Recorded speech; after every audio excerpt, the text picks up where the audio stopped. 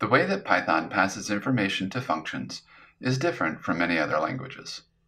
It is referred to as pass by assignment, which I will explain in this lesson. Let's say we have a function foo that takes a list and sets the first value of the list to 99. Then we set mylist to the value 1, 2, 3 and pass it to foo. What do you expect the value of mylist to be after calling foo? If you said 99, 2, 3, then you are right. Lists in Python are mutable objects, meaning that they can be changed. Now let's say we have another function, bar, that takes an argument and adds 90 to it. Then we assign the value 3 to the variable myvar and call bar with myvar as the argument.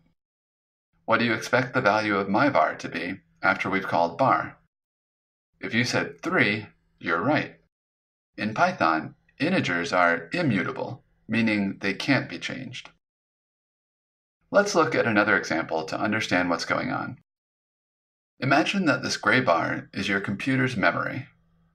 When we set the variable a equal to the list 1, 2, 3, the Python interpreter says, okay, now a points to this location in memory.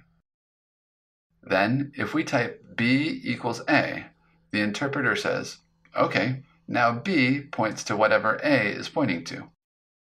So, if we were to append 4 to the end of a, both variables get it, because there is only one list. Likewise, if we append 5 to b, both variables get it. However, if we assign a to a different object in memory, that does not change where b is pointing. Now, things that happen to a are no longer happening to b, and vice versa. How does this relate to the example functions we saw earlier? When we assign a list to the variable mylist, it sets up a location in memory for it. Then, when we pass mylist to the function foo, the parameter x gets assigned to that same location.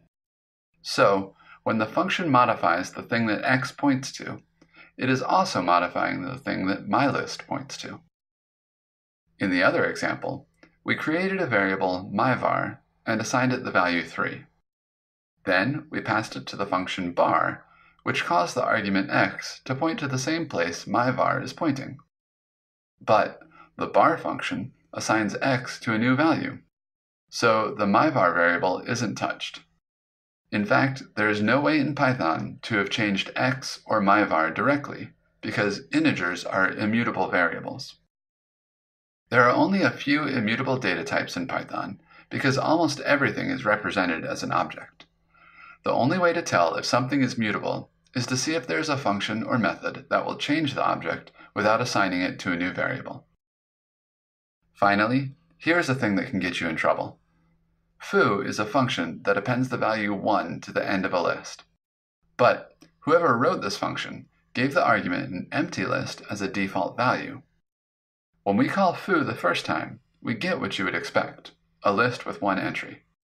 But when we call foo again, the default value has already been modified.